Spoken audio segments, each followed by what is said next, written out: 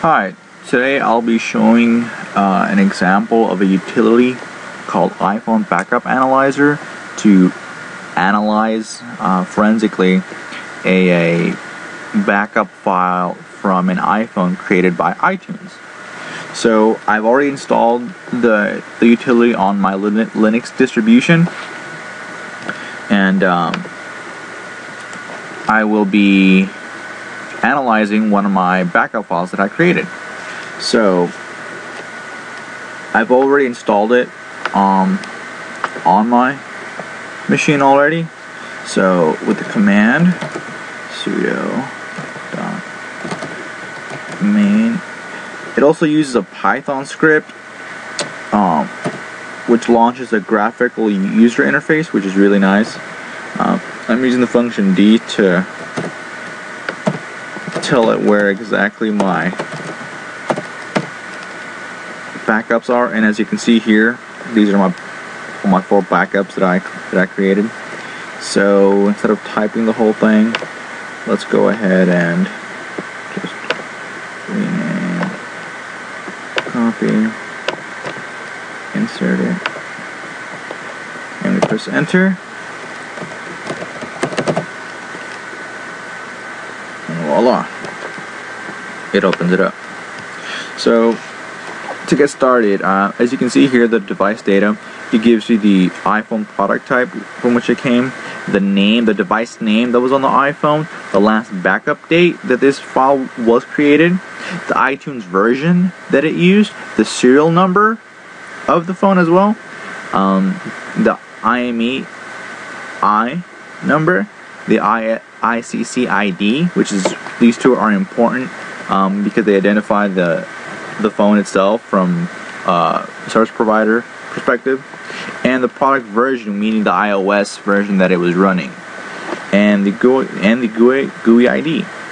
And here is the backup content that it has from that backup file, which you can manually navigate in, especially in the root domain, such as the libraries and whatnot.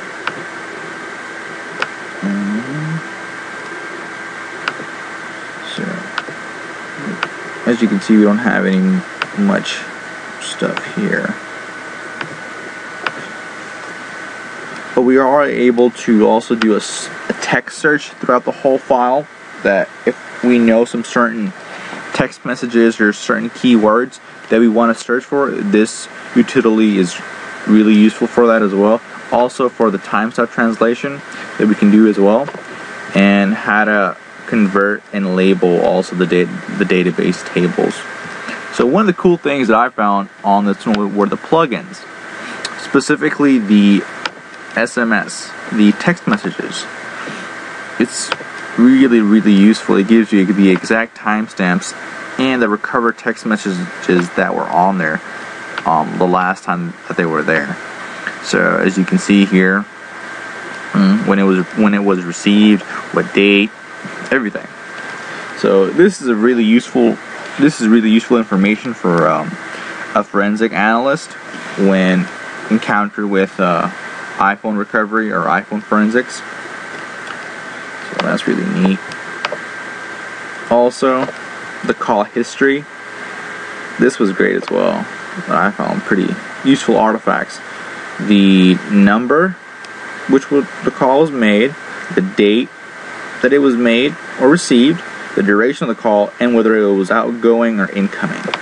And we have a whole list here, and it gives you exactly how many calls were found on the call history, and the total lifetime call duration, and the call history limit of everything. And it gives you the last call duration, incoming calls duration, and the outgoing calls duration, as you can see here. So that's pretty neat. Let's see what else we can find from there.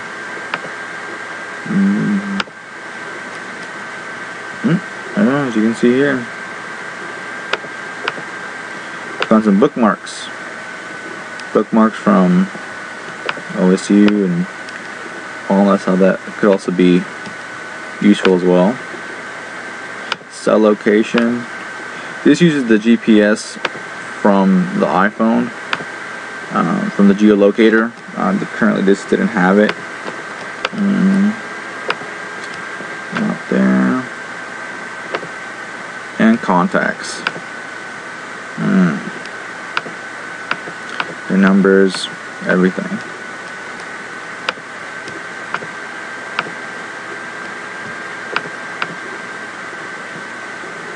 And also the Safari history. It also gives you the tab data from Safari as well, which websites were launched. So this is a pretty good overview of the utility. There's more to this utility that meets the eye. This is just an overview of this tool, just for keepsake. So, well, that about wraps it up for my video.